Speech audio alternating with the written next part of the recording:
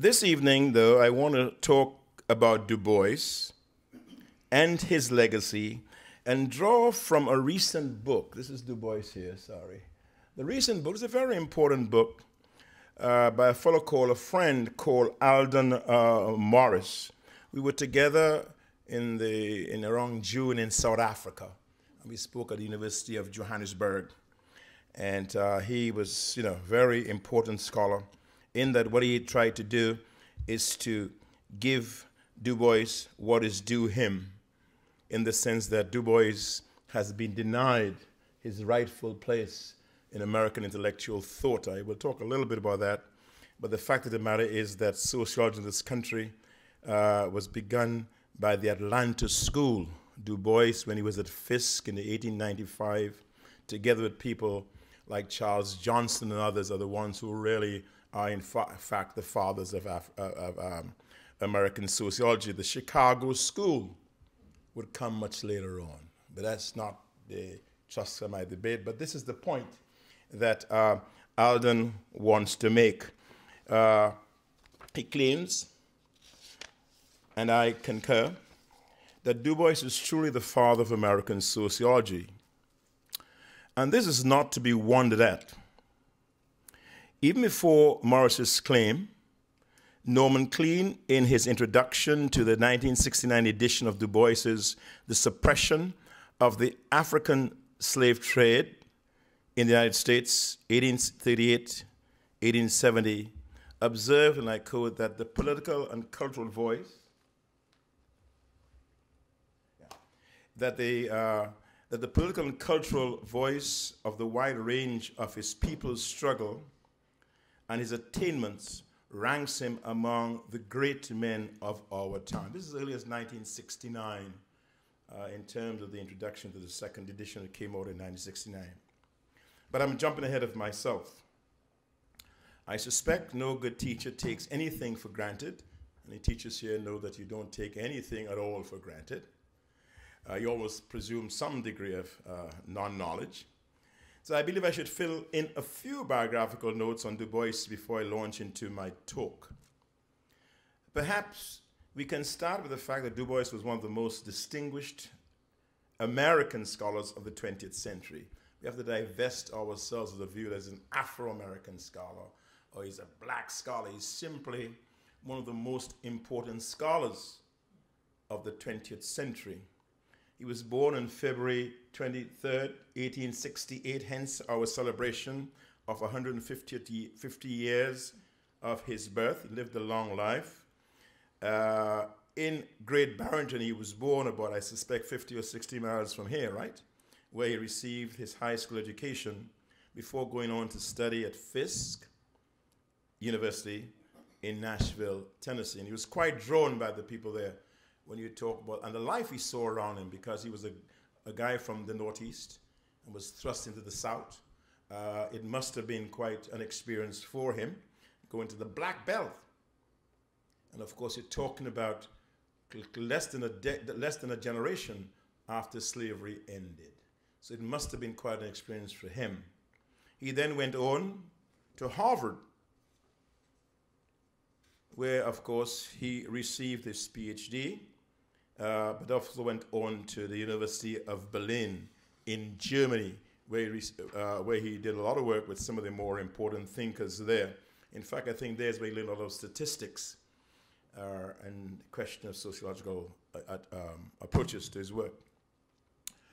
1 year after he left Harvard, his dissertation, The Suppression of the African Slave Trade to the United States, a landmark work in the field of history, was published in the Harvard Historical Studies. In this book, we see the first example of Du Bois using his scholarship to grapple with the truth about his people. And as he noted in his book, he says, it behooves the United States, therefore, in the interests both of scientific truth and future social reform, carefully, he says, to study such chapters of our history as that of the suppression of the slave trade. The most obvious question which this study suggests, quote, is how far in a state can a moral wrong safely be compromised? Of course, he's, I think, latching on. I think he's latching on. Just 1 second. Yeah, I think he's latching on. I think he's latching on the whole notion of what we say in our declaration about all people, all men and women being created equal. But he sees, at this early point, he sees the question merely in moral terms. But he recognized that in writing his book and placing such an emphasis on the moral aspect of his work, that he was letting go of the economic aspect of the phenomenon. As you well know, he wasn't a Marxist yet, certainly, but certainly he recognized later on when in 1954 he did an apologia to a new edition of the work. He clarified the emphasis. He clarified the emphasis that he placed on the moral rather than the economic dimensions of his analysis. So I'm sorry. Okay.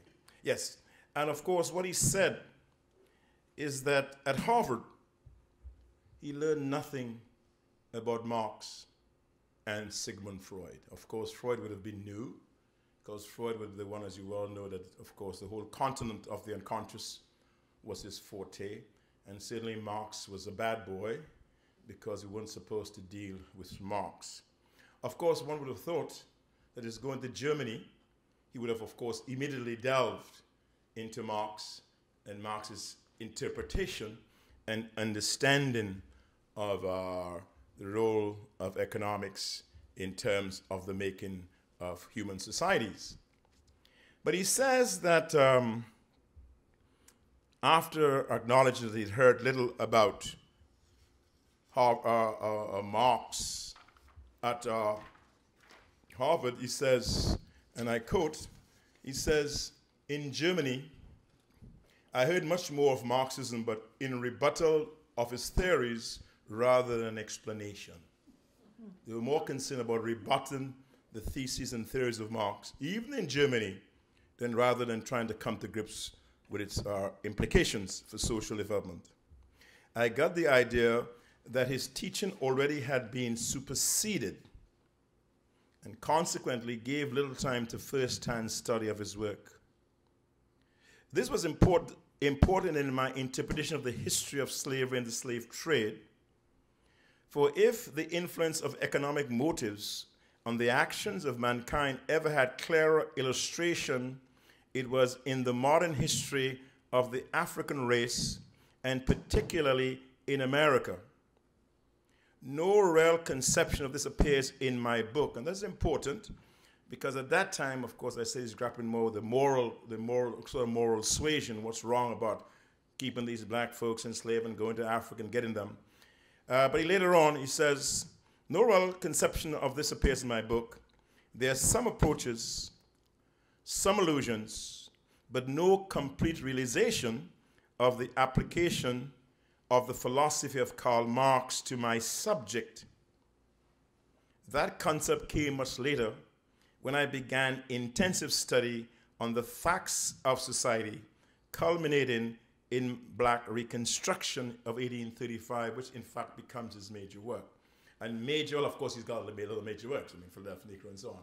But in terms of his interpretation of our history and the role that black folks played in the making of the modern world, and the role that black labor played, and I will demonstrate, I think, is the same point that C.L.R. James makes, which I'll come to that in a minute, in Black Jacobins, and the same point Eric Williams makes in Capitalism and Slavery, in terms of the importance of slavery and the slave trade in terms of the construction of the Industrial Revolution.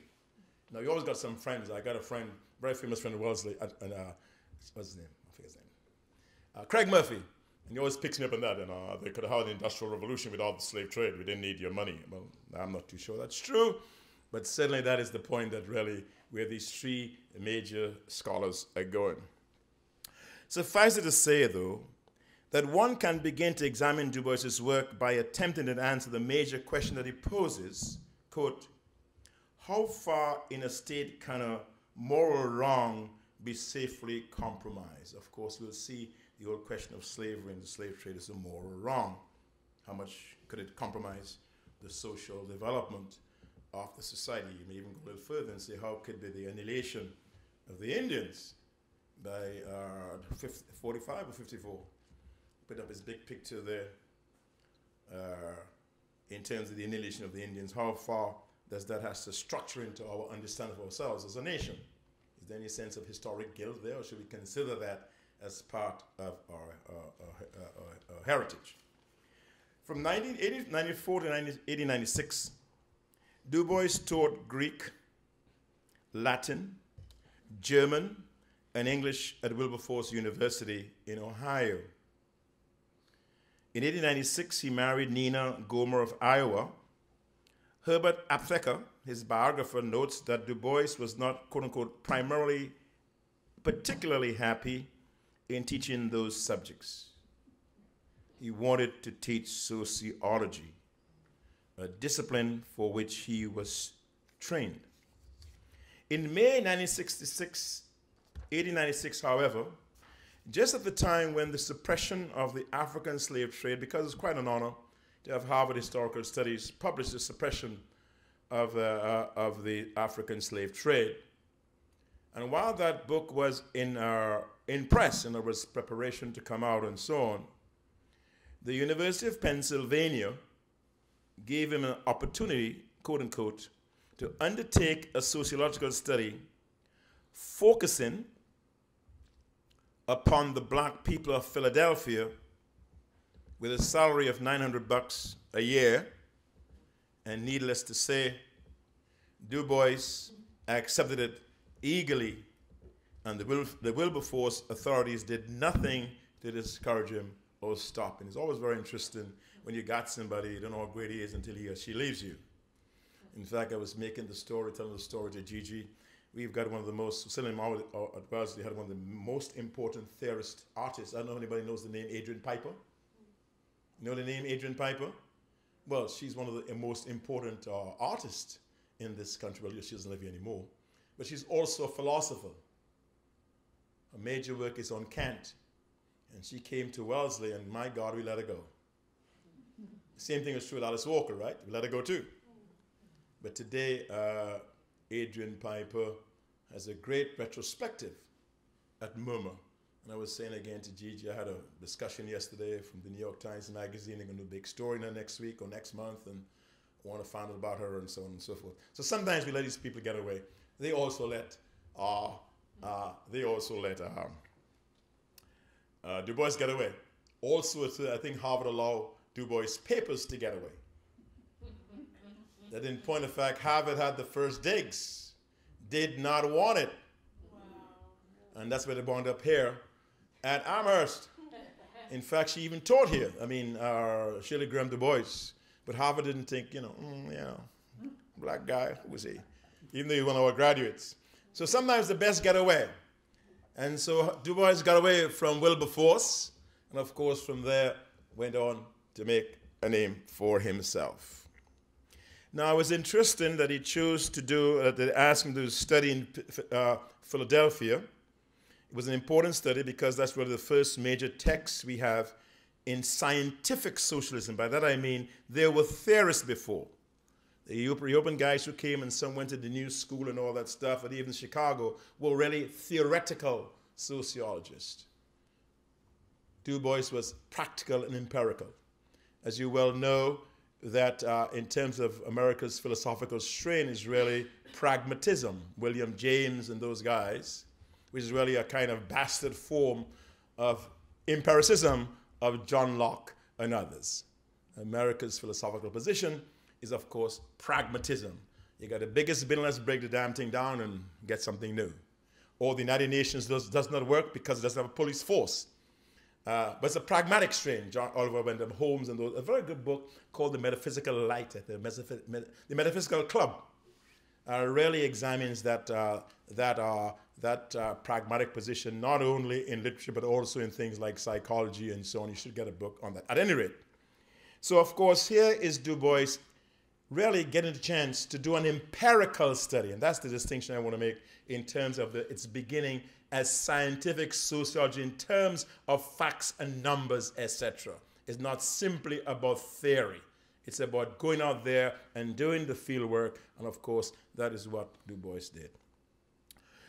At the time that he did his study, Philadelphia had the largest African American population, perhaps the most influential black community in the country.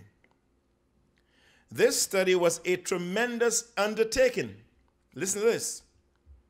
Du Bois, working 8 hours a day, questioned over 10,000 black Philadelphians to produce the first scientific sociological document in the country. Went from house to house to really get that document done.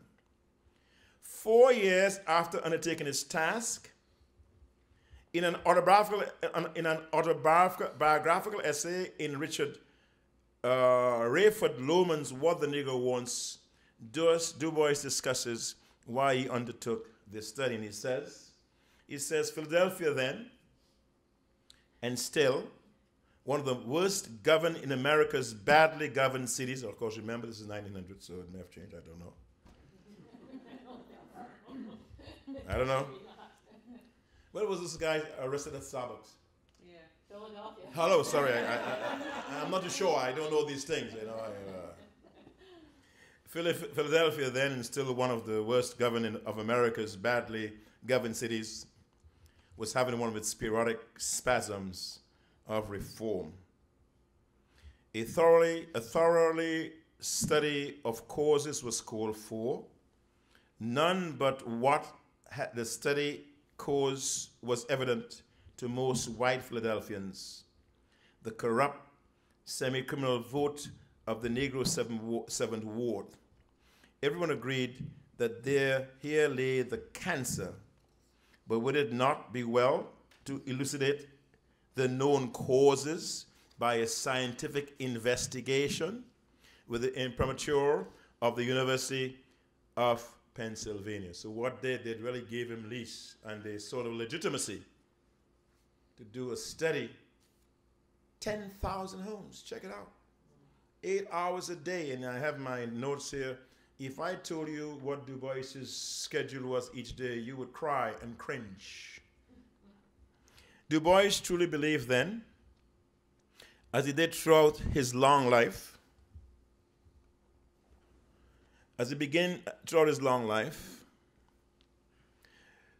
that one can argue that to remove the ignorance from behind the veil, the ignorance of white people from behind the veil, a metaphor used a whole lot of times, that one had to do that kind of work. In 1903, after doing that very important study, the Philadelphia Negro, which comes out, I think, about 1898, one of the major studies, first study on American sociology, Du Bois writes, The Souls of Black Folk, a collection of essays published previously. Of course, there were a collection of essays, published essays before, in which he speaks about the peculiarity of the African American conditions, the obstacles that prevented black people from realizing the benefit of emancipation, his difference with Booker T. Washington, what he called double consciousness that was experienced by black people in America. As you know, at that time, the gatekeeper of African Americans was, of course, Booker T. Washington. At least his autobiography talks about a famous Atlanta Exposition speech when he says all things we could be separate, etc., like the fingers of an hand, but gave the go-ahead to have Plessy versus Ferguson in 1896 that talk about the fact that separate could be equal, which was not overthrown until you had a 1954 decision, Board of Education saying that separate, in fact, was not equal. But of course, it starts with Du Bois and of course with our Booker T, who had his positions, and I shan't go into that. I think the third chapter, the third essay of Booker T and others is where she talks about their conditions and so on, and where, of course, Booker T was, oh well, he preferred we could do industrial education and let white folks think for us. And why you want to learn Latin, that is not important, and so on. So Du Bois, think of this gentleman from the Northeast with all your or our pretensions, and he goes to the South and finds somebody who doesn't want to do that. At any rate, he talks about that in his book. And of course, this very prescient notion of the double consciousness, the sense that black folks in this country feels a sense of what he says, a sense of two-ness. You're Americans at one level, but then you're not accepted as Americans, and so therefore that is their conflict at the level of one's consciousness. One's never, even though this is our home, one never feels at home. And that's what he talks about there. It's become a great, important metaphor in speaking about the condition of black people. By now, of course, his most famous pronouncement in that book is the fact when he argued that the problem of the 20th century is the problem of the color line, 1903. And of course, we have all lived to see that the major problem of the 20th century indeed has been the uprising of people of color, whatever part of the world you want to go to, South Africa, Indonesia, wherever you want to go, Nigeria, black power coming in the middle of the century, that in fact the problem of color in the 20th century, and then of course their hangovers in the 21st century, has still remained the problem, maybe even of the 21st century. But he was very prophetic when he talked about the fact that the problem of the 20th century was in fact the problem of the color line. And of course, that was one of the major claims that was made in the souls of black folk. Of course, he ends this wonderful rendition of his people's feelings with something called the sorrow songs, or the Negro folk songs, or what he calls the rhythmic cry of the slaves, of which he says, quote, "The cries of the slaves, of course, the sorrow songs, the spiritual, nobody knows the trouble I've seen, etc." He says those spirituals, or those sorrow songs, as he called it, really spoke to and came from the souls of black folk. You want to hear their pain. Listen to Paul Robeson. I mean, those folks who I know, Paul Robeson here. No, I can't do that. But he says that the sorrow song stands today not simply as the sole American music, but as the most beautiful expression of human experience born this side of the seas. It has been neglected. It has been and is half despised. And above all, it has been persistently mistaken and misunderstood. But notwithstanding, it still remains as the singular spiritual heritage of the nation and the greatest gift of the Negro people to us, the United States of America. I think most of us agree that in fact the spirituals, blues, jazz, etc., are really the peculiar contribution of African Americans, certainly in the musical world, to American music. People would argue there's no authentic American music, no authentic American expression than the blues and the spirituals, of course, as it reflects a people's pain and speaks to the mighty contradiction of the society. As you well know, there's always that contradiction throughout Afro-American intellectual thought between what we says in the, all men are created equal, we hold these truths to be self-evident and all that kind of nice good stuff. And then, of course, the actual condition, and we still see it here, as we said in Starbucks. So even now, that contradiction keeps playing itself out, and I think it will probably take a while before it's worked through, but Du Bois understood that. But Du Bois was not content to offer effusive praises of the emotionally filled cries of the slave. He also perceived the peculiar hope that emerge from their suffering. And what he says, that was the betrothed is really through all the sorrow of the sorrow songs, that is, through all of the lamentations, etc. And remember, he goes to the black belt. That's the heart of African American life, Alabama, and so on. He says, through all the sorrow of the sorrow songs, there breeds a hope, a faith in the ultimate justice of things. The minor cadences of despair change often to triumph and calm confidence. Sometimes it is faith in life, sometimes a faith in death, sometimes assurance of the boundless justice in some fair world beyond. But whichever it is, the meaning is always clear, that sometime, somewhere, men will judge men by their souls of black folk, and not by their skins. That sounds very much like MLK, doesn't it? Is such a hope justified? Do sorrow songs sing true? Part of the thing you'll find out is that those central themes starts, you go back to even Frederick Douglass, you go back to Du Bois, right up to MLK, that whole notion of seeking a place and the judging people by the quality of the content of the character, it means the same thing. But here, of course, is Du Bois at the forefront making that claim. He says, but whatever it is, of course, and you know that black folks clung very much to the Bible. I mean, some of the most heartfelt. Ever been to a black service at a black AME church and folks get happy? Jesus. And you begin to wonder what's going on. Better than Jonathan Edwards, you know. I know you've done Jonathan Edwards, Angels in Hand for some angry God and all that stuff. No, that's not the real thing. The real thing is the AME church. And but he says that those songs, strangers in the hands of an angry God, American revival. But I understand there's a lot of black people in that around following Jonathan Edwards, so it's all right. But interestingly enough, Du Bois used the essay form, and this is what I was talking about.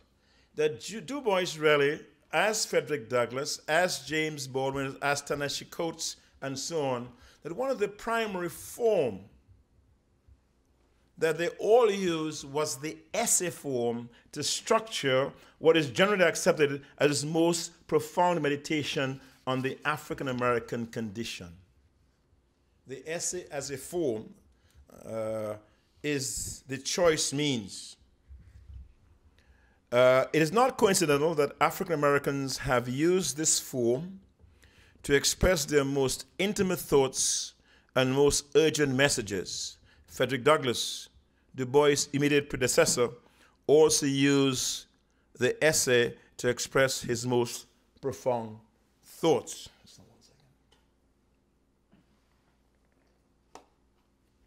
And that's, I guess, the quote that I just talked about. But anyway, James Baldwin was also adept. Sorry about that. Yeah, so James Baldwin was also adept at using the essay as a means to express his anger at the white world.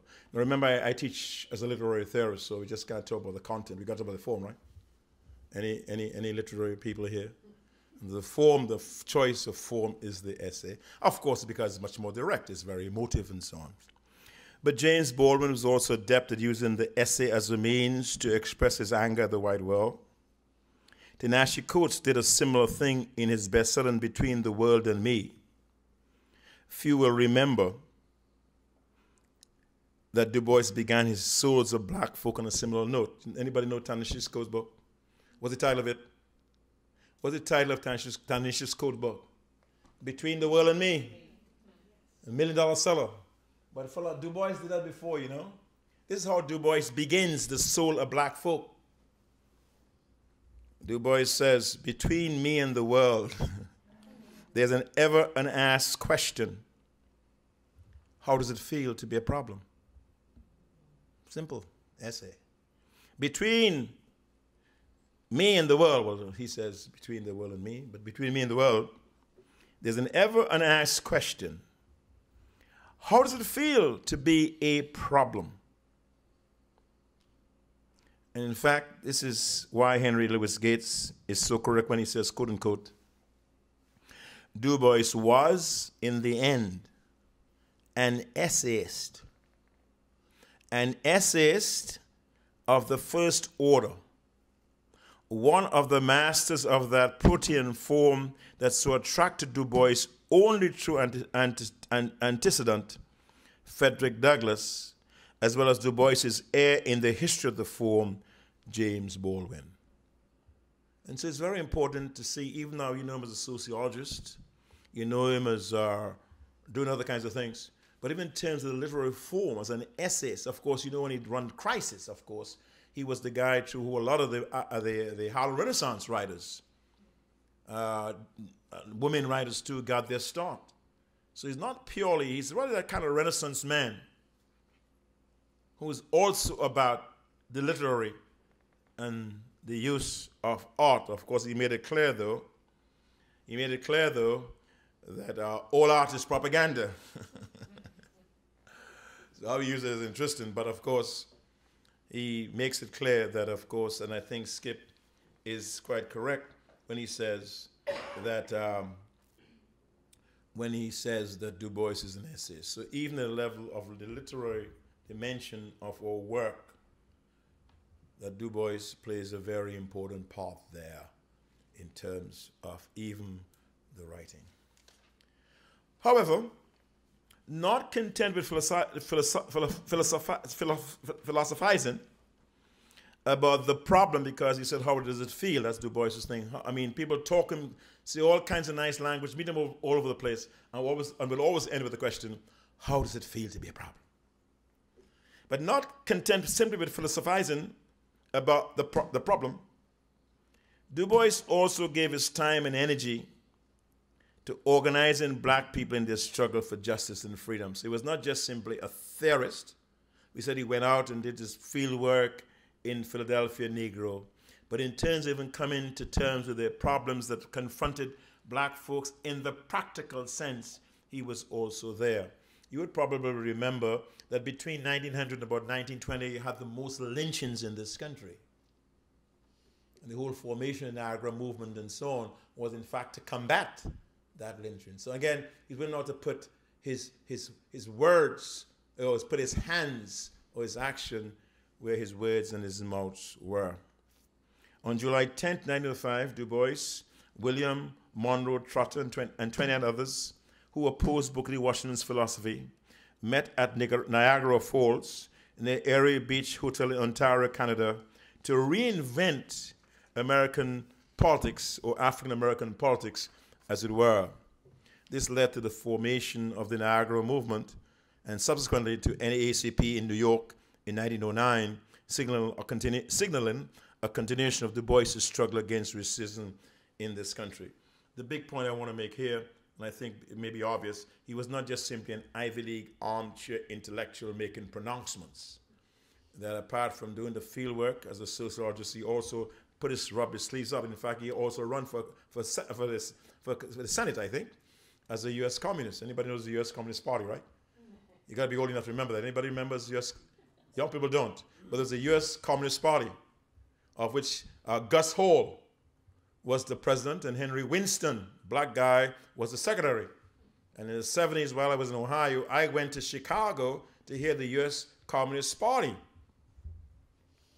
And those guys, of course, Henry Winston had found his refuge in Cuba and came back here blinded. But that's a whole other part of their history. It's funny when you look back, the kinds of things you got involved in. I was even doing someone in terms of South Africa. We had a cell in Ohio. I told Ohio, we had a cell in Ohio supporting South Africa and ANC. I mean, at that time, of course, you know, Mandela was what?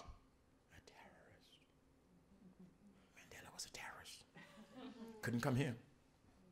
In fact, while I was in Ohio, a fellow called Alfred Nizo, who was the Secretary General of the ANC, came to Ohio. At that time, we were all proud Marxists. And I took him up to Harvard. And interesting how life is. Got to Harvard, there were 70 people there to welcome him. In 1996 or so, Harvard gave the same terrorist, Mandela, an honorary doctorate outside the cycle. Harvard has given 3 honorary doctorates outside the cycle. Harvard gives its honorary doctorates at its commencement. The only 3 people who have received an honorary degree outside that cycle is whom? George Washington, Sir Winston Churchill, and Mandela. Good company. But the great part about that is how we treat the underdogs. That when you're under, nobody knows who you are. At any rate, Du Bois was willing to put his life on the line and put into practice. Theory without practice is blind. Practice without theory is equally as blind. There must be a dialectical relationship between the two because you go absolutely nowhere. At any rate, he was very instrumental in forming the NAACP out of the Niagara movement that had their first meeting in 1905. In 1911, in the aftermath of the founding of the NAACP, Du Bois began to use the novel essay. Hello? Essay first. So is the black folks. Now the novel. You're going to like this one. In point of fact, he wrote about 5 novels. He was using any medium or any media to get his message out. That's why he's such a great Renaissance scholar, a Renaissance man. In 1911, in the aftermath of the founding of NAACP, Du Bois began to use the novel as a form to attack the sins of racism and segregation. In the same year, 1911, he published something called The Quest of the Silver Fleece. You ought to read his very first novel, The Quest of the Silver Fleece. Quote, in an attempt to provide a realistic portrayal of the impact of cotton, racism, and peonage in the nation in the early 20th century. It's a big case, I think, Alabama versus someone else. That in point of fact, the peonage system was almost analogous to slavery. Formal slavery may have been ended, but the way in which they used black people in terms of tying them to the crops and the farms and the use of them as prisoners to work on all these lands, that Du Bois would argue was almost another form of what he would probably call semi-slavery. But certainly peonage was very important, and when he wanted to talk about that, he used that novel form. In this work, that is, The Quest of the Silver Fleece, which I say is the first novel that Du Bois writes, one can argue that Du Bois was using the novel to channel his sociological views. This did not bother Du Bois because he felt that all art was propaganda anyway, which it really is, right? I'm not sure. Any aesthete here. But he kind of believed that. And of course, yes, that's what art is doing. You're propagandizing a position. It may denote one thing or connote one thing, but to some degree you're promoting a point of view. But certainly he felt it could be used for his own purposes. Du Bois made 2 important moves in this work, that is, in The Quest of the Silver Fleece. I won't talk about the others, just want to talk about this one. Du Bois made 2 important moves in this work. He called the novel, quote unquote, an economic study of some merit. So it's almost like we said in terms of what is Norris's work? Norris's thing on wheat. I'll tell you the title in a few minutes. But he made 2 important work. He called the novel an economic study of some merit, and links the new slavery with unjust contracts and laws, updating and amplifying his attack against Southern peonage. The novel devotes most of its attention to the issue of legal violence, particularly as regards to labor and property contracts. Interestingly enough, Du Bois seemed to understand that the ex-slave could be a revolutionary force in and of themselves, realizing that sometimes the revolutionary mass movement could take cultural and religious forms. That's a very important move. Anybody who study revolutionary theory and so on. You remember Lenin talking about the lumpen proletariat and this guy, Fanon, doing a lot of work on it. But the fact of the matter is, if you're a Marxist, they said that religion is what? The opiate of the people? Did Marx say that? And what he meant by that is a sort of outdated thing about false consciousness. We know that doesn't exist. Consciousness is, right? There's no false about your consciousness. I mean, it is. But what you do with your biddings is something quite different. At any rate, it was certainly a thesis of the Marxists, or those who studied Marxism, that religion could never be a progressive force or used for progressive purposes, because it does what? It speaks to what?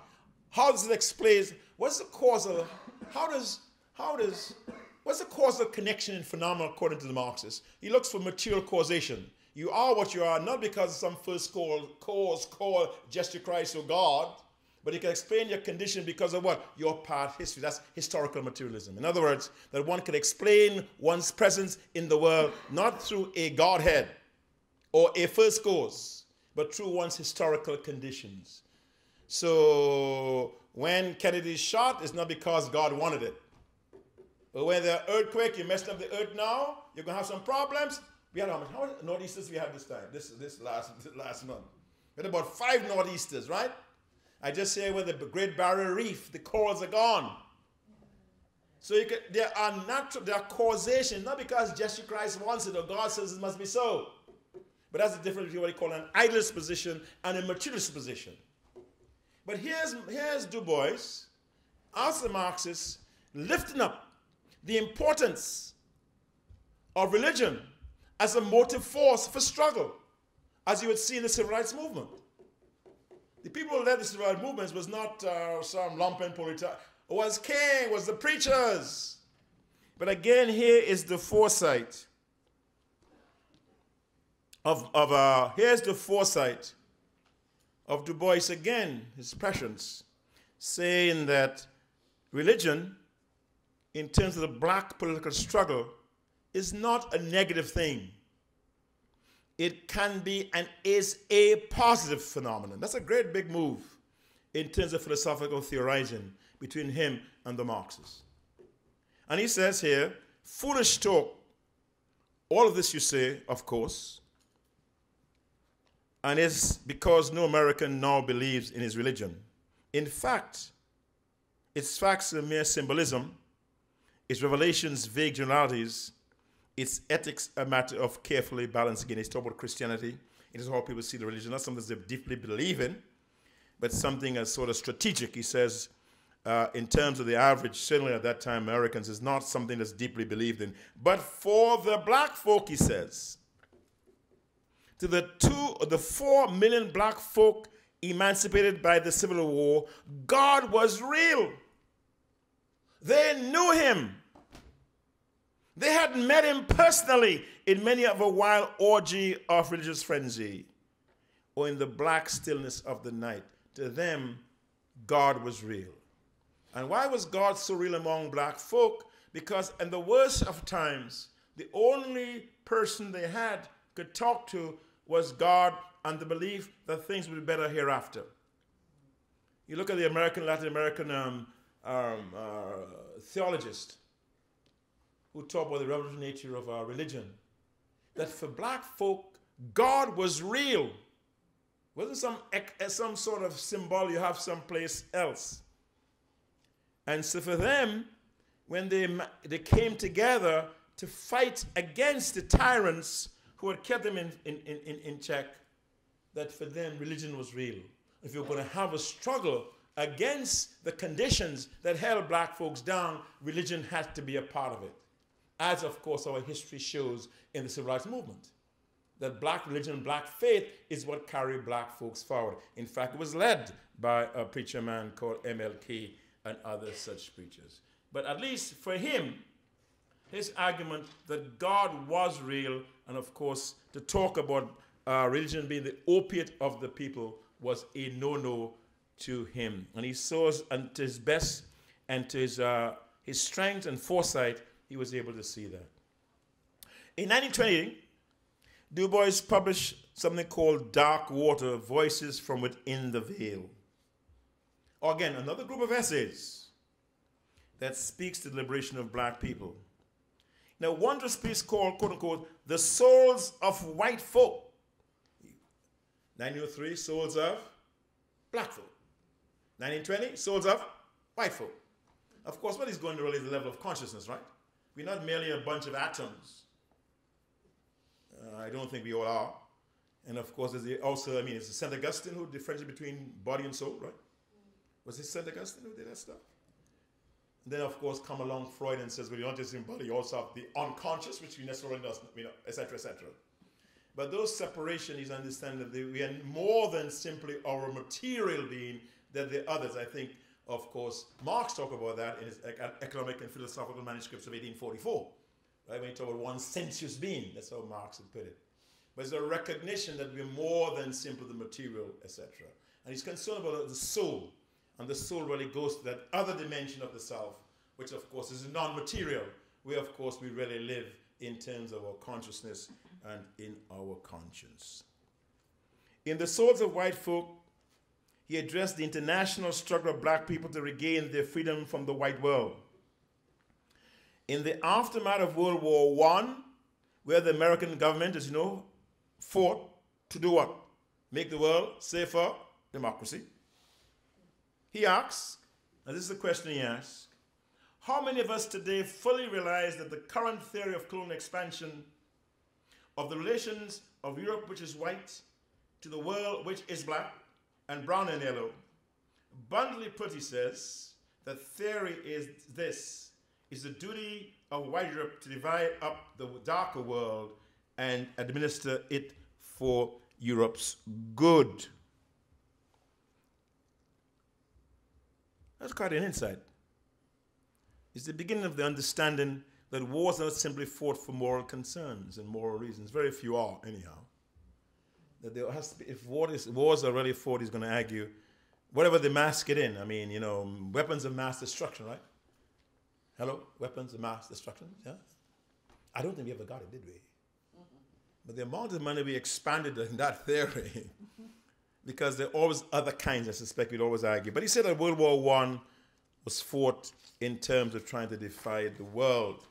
But I think the one you'd really think is most important is, and I think everybody here, please, is only about 20 pages. Since you see what you wonder what Wellesley, Lee?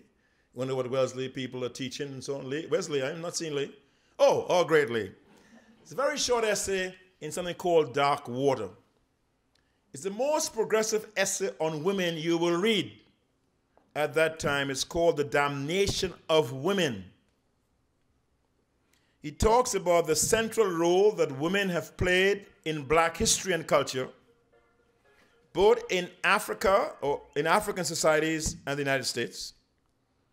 It was one of the most forward-looking essays on women's rights at the time. He reviews the devastating effects that slavery had upon black women and talk about what white folks had done to black women. Even the white women, by the way. I don't know if anybody read Hazel Carby, The Cult of True Womanhood. Anybody read Hazel Carby, The Cult of True Womanhood? Particularly in the South. Uncle Tom's Cabin. And you know why Uncle Tom's Cabin became such a bestseller, right? Why did Uncle Tom's Cabin become such a bestseller? Second only to the Bible. Anybody have any sense? Harry was from up here, right? Someplace. Bridget Stowe was from someplace up here. And the argument is that Bridget Stowe book, because the women at the time were reading a lot of novels. At the time, women were reading a whole lot. And the contradiction of this is that while men were imposing their values, that a good woman was what? Virtuous, pious, chastity. That the men were having a good time out in the fields. So when the women look out of the fields and saw kids looking like their husbands, they said, uh-oh. That in fact, all of these values were imposed by men on women, while men were free to play. And what Du Bois says in that essay, in terms of, again, his stand he takes, a very powerful piece, he says, I shall forgive the white South much in its final judgment day. I shall forgive its slavery, for slavery is a world-old habit.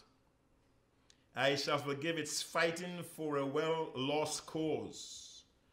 But one thing I shall never forget, I shall never forgive, neither in this world nor in the next or the world to come, its wanton and continued and persistent insulting of black womanhood, which is sought and seeks to prostitute to its lust.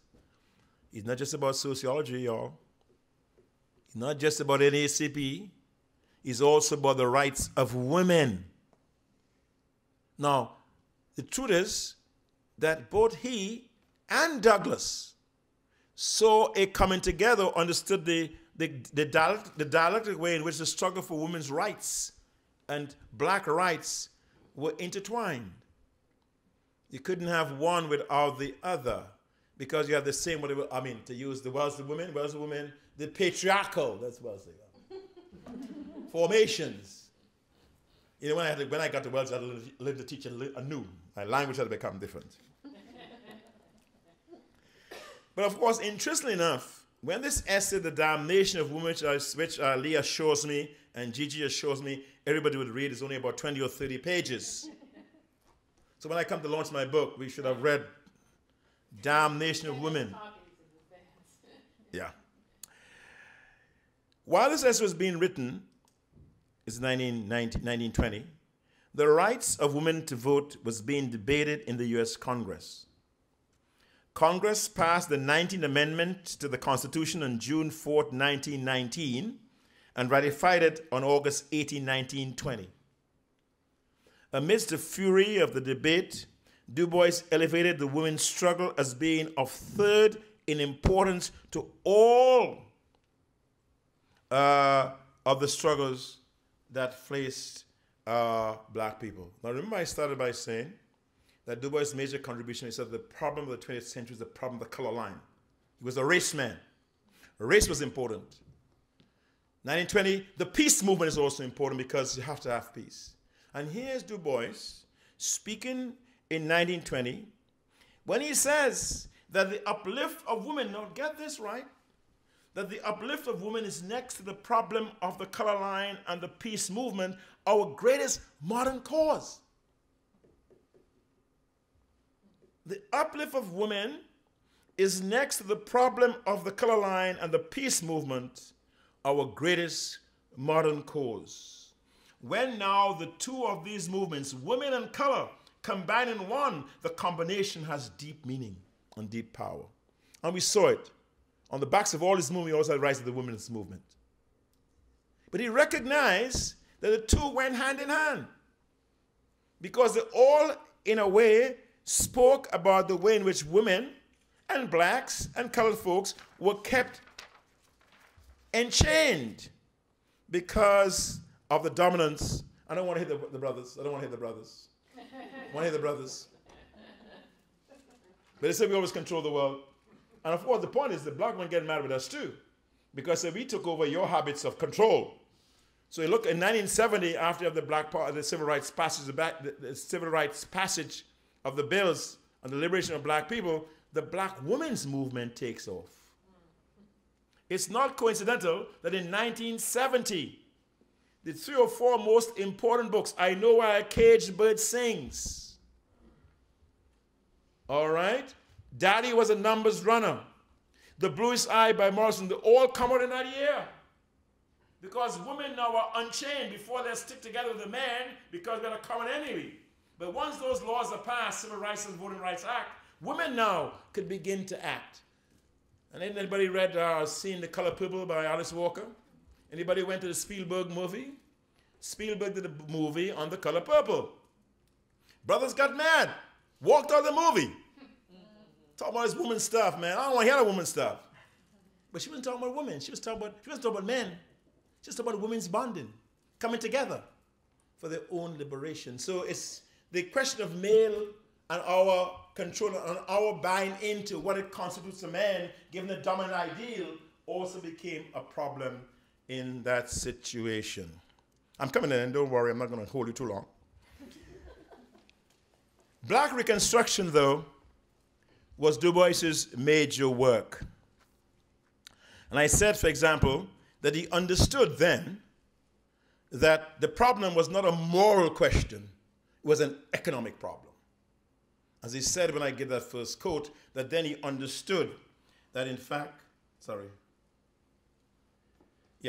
and of course he understood in that book that the question becomes one of economics and who control it. And of course what he would say, and I'm going to go through very quickly, that the foundation stone not only of the southern and social structure, but of the northern manufacture and commerce of the English factory system, of urban commerce, of buying and selling on a wide scale. He cites the cities were built as a result of black labor, and a new labor problem involving all white labor arose both in Europe and America. In other words, what he argues, that the question of the building blocks for European development, of course, and even development here, came off of the exploitation of black labor. Very quickly, I would run through that. But of course, if we go to the last point, even that book was so very important that in point of fact, it spurned two very important books which are now the cornerstone of black intellectual thought.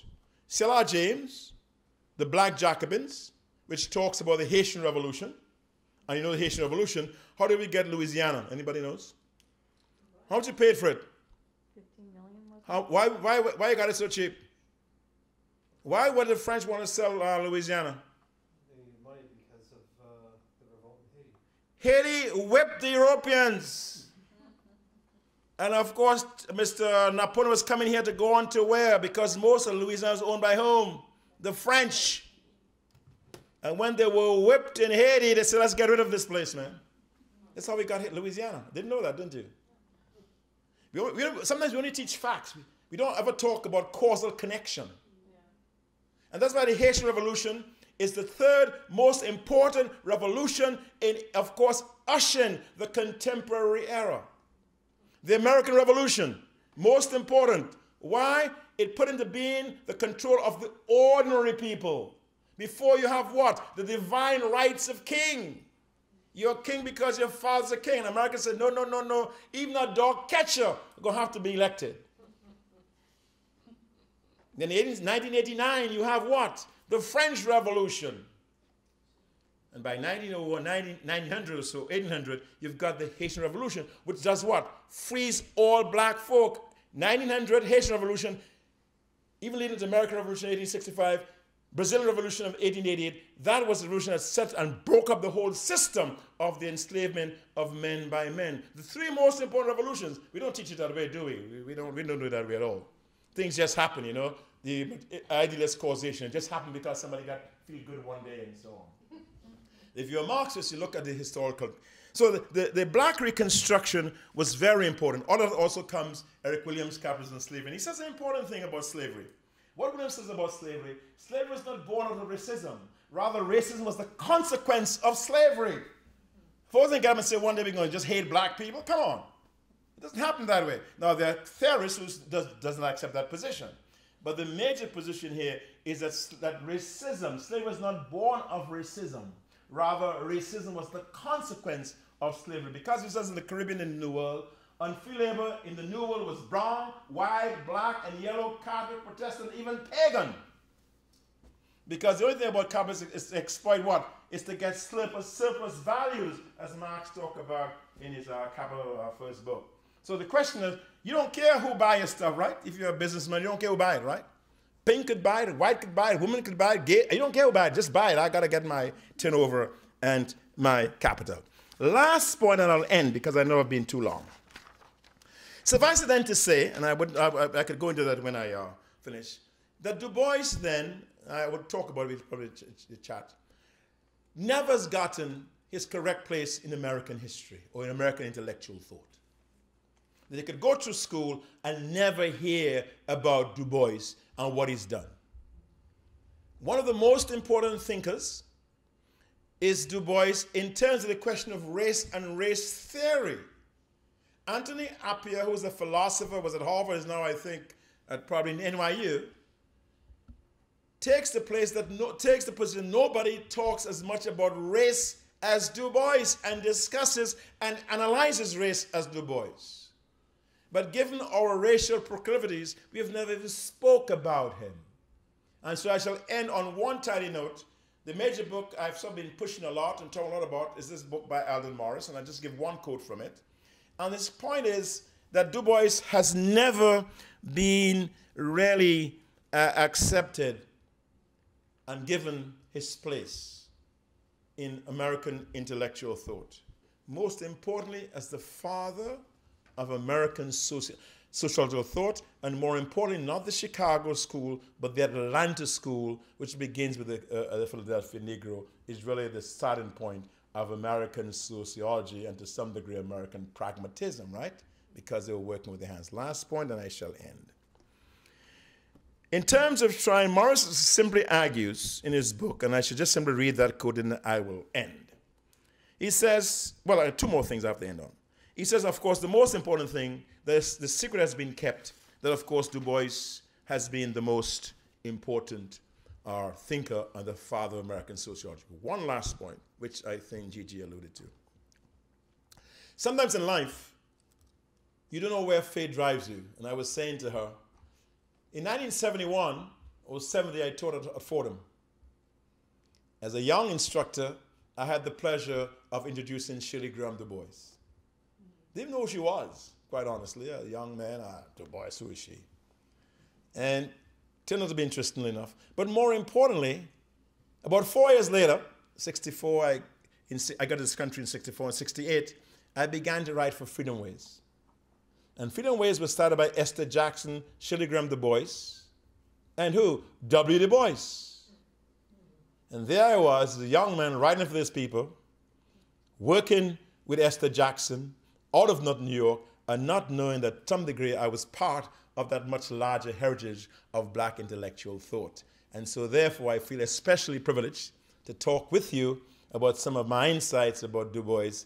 I hope I have convinced you that really he needs to be looked at a second time or perhaps a third time, because at the center of American intellectual thought, there stands Du Bois, grappling with that one problem, which is still bringing us to the ground, the question of race, which we have to work out and try to work through. But Du Bois was the pioneer study, and looking at him helps us to understand that question a little more. Thank you so very much.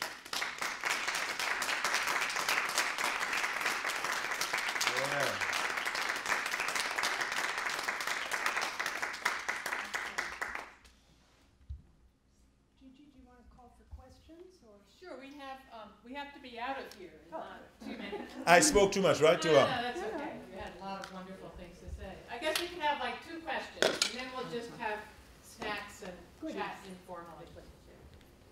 You're burning, Shirley. Do you have a question? No, I'm stretching. Yes. I have a question. It's not central to your talk, which is fascinating. I'm not familiar with the theology of the AME church. Is this a church that, what's the view of God?